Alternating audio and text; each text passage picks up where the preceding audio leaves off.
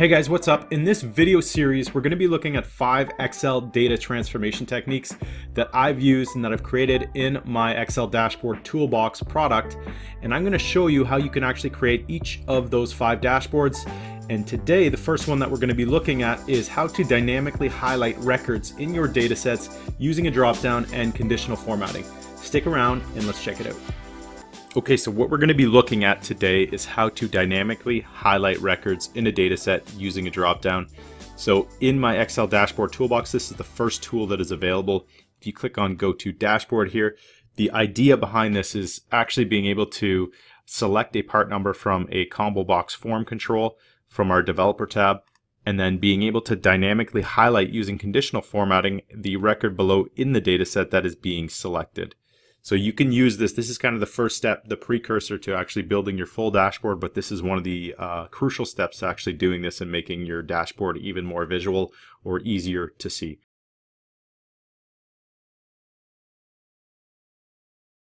All right, so we have a very basic data set, and what we want to do is create a drop-down that highlights and shows all of our part numbers in our listing. So the first thing I'm going to actually do here is create a name range in the dashboard for the part numbers that are listed below. So I just selected my range, and you can actually use this name range box and just type in items. So I've done that now. So if I want to go in here and actually select items, you can see that it'll actually bring up that set of data, and we can use that now anywhere in our dashboard. So whether it be for the form control that we're going to be implementing, or if it was for a formula. So the next thing we're going to actually make sure of is that you have the Developer tab accessible. So let's select this drop down up here in the top left hand corner. If you don't have it available, go to More Commands. You're going to go to Customize Ribbon, and then you're going to make sure that Developer is actually selected. So we're going to hit OK. My Developer tab is already there. We're going to use this insert option, and we're going to select the combo box. So once I've done that, you can actually highlight the area that you want to place that combo box in, and you can rename that combo box if you wanted to something like item. So when you select it, you can see that it's called item. The next step of this process is to actually right click it, and we want to go to the format control for the drop-down box or the combo box. So the input range is going to be the list of part numbers that we've already created using the name range. So I can actually type in items, which is our name range that I've created.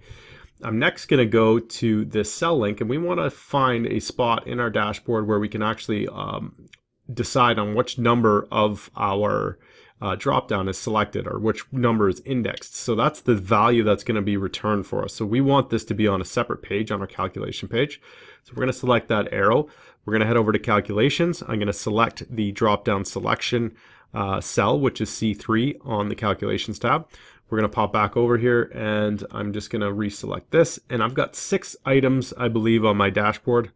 1, 2, 3, 4, 5, 6, 7 in fact. So I'm just going to select 7 as my drop down lines, and I'm going to hit OK. So what this drop down line says is, hey, show me the number of items that you want to actually show. So if I only want to show the first 7 records that were in my input range, then it would only show me the first 7 records. If you wanted to show 100 and we only had 7, well, you'd have a bunch of blank records in your drop down. So we're going to hit OK now, and the next thing that you're going to realize here is all of our part numbers are available. So now that we have all those part numbers available, let's head over to step number 2.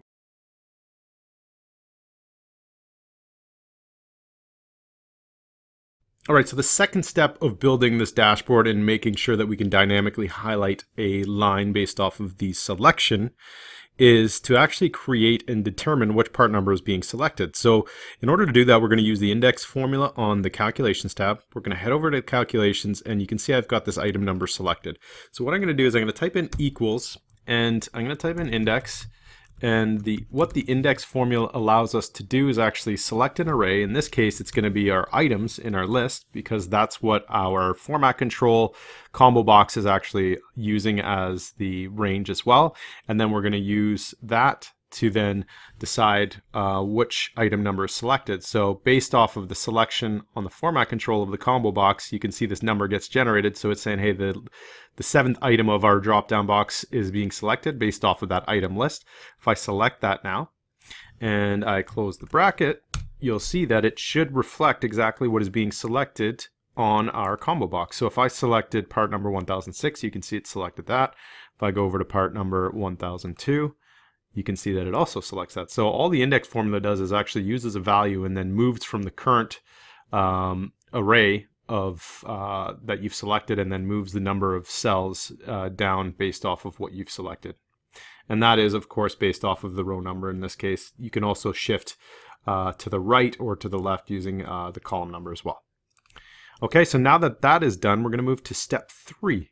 Let's have a look.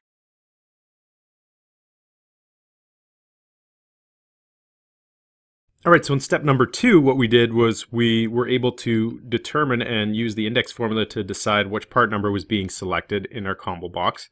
And that was calculated on our calculations tab. So you can see that that is now available. So what we're going to do is use that formula or that value in cell C4 of the calculations tab. And we're going to be able to actually select and highlight the record. So this is kind of the last step of the process. So what we're going to use is conditional formatting, and we're going to go down to create a new rule, and we're going to use a formula to determine which cells to format. And the next step is going to actually be typing in equals. So in this case, if this value C6, and what we're going to do is I want this formula to actually follow me as we go. We want to always stay, so this $ is saying, hey, always, this is kind of an absolute and a relative reference. So we're absolute on the column, so we always want to stay on column C, and then we're relative on the row number. So the row number can adjust down as we move our formula to other cells. So this is going to allow us to allow this conditional formatting to flip to each of the individual lines that we select or each of the rows that we select, and get that formula to work based off that part number. So what we're going to do now is select equals. Head over to the calculations tab. We're going to select C4, and you can see that that is an absolute, and we don't want to change that as we move the formula, so it's always going to be referring to the item number that is selected. We're going to go decide on how we want to format that cell. So I'm going to go to borders. I like to include a little bit of a border, so we'll add lines here. And then what we want to do is add fill, so we can say, hey, I want to select green for fill. So this is going to actually highlight the record if it is selected based off of our dropdown. If I hit OK now, you can see nothing has actually happened. But if I were to select part number 1000, you can actually see that it'll highlight that, knowing that the value part number 1000 was selected. So what we want to do is make sure that the whole line is selected now. So in order to do that, we want to apply that conditional formatting now to the entire data set that we have showing down here from B6 to F12. So we'll head over to Manage Rules. I'm going to select the rule, of course, that we've created. And in this case, we want to apply it to the entire range that we have for our data set. So if I select our entire data set, like I said, from B6 to F12, and I click that arrow again and we hit apply, we hit OK, you can see that it has selected and highlighted the record that I've got chosen in our combo box. So now if I select part number 1005, you can see that it actually dynamically updates and highlights that record for us. So that is basically this dashboard trick in a whole. Please make sure, if you want, check out the next video that you have at the end of this video. And if you want to purchase this dashboard, of course, at 20% off, just check the link below the video in the description, and we will see you next time.